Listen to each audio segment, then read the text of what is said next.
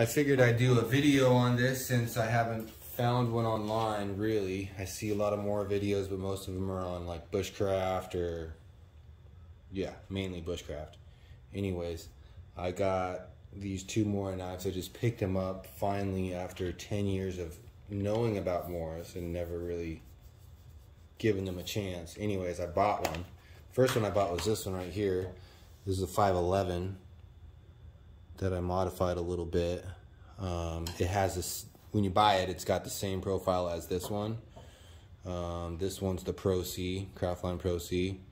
The only difference between these two is this is a plastic handle and it's got a narrower blade. This one's got the like rubberized handle with a little bit wider blade. Other than that, it's the same exact knife. I liked this profile right here, but I wanted to try to modify it a little bit to see if I can make it more comfortable. I actually like this better. I don't really feel like that's needed, but I'm using these knives for hunting. This is my go-to hunting knife right here. This is the Bark River Gunny Hunter. I love this knife. It's got like such a nice grip. Feels absolutely incredible. Super sharp. It's 3V. Holds a great edge, but it's pretty damn heavy because it's thick. It doesn't need to be that thick. And these two I'm going to use for hunting this year. They're carbon steel blades. They're thin, super thin comparatively, but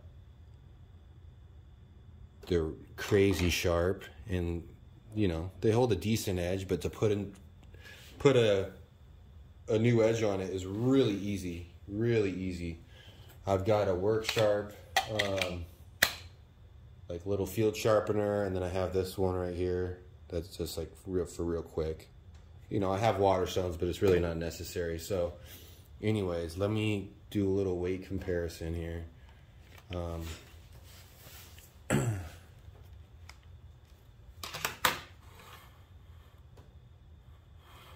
Okay, let's see.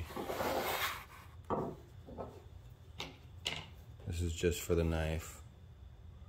5.4. Okay, just for the knife. 2.73.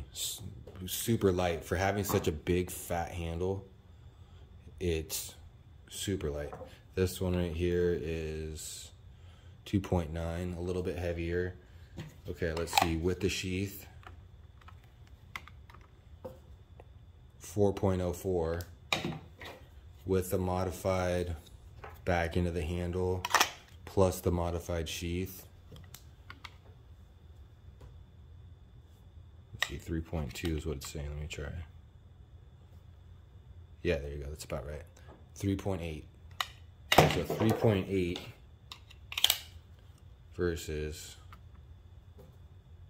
6.6. That's quite a big difference. So this upcoming season, I'm going to, I'll bring this, I'm sure, but I'm definitely gonna try to use these two for my next deer, and then I'll report back to see how they do. I'm sure they're gonna do well. I was on the Rockside forum asking some guys, and a lot of people seem to love them. So yeah, I'm excited to use it. It's got a great handle, super nice handle. It's thin.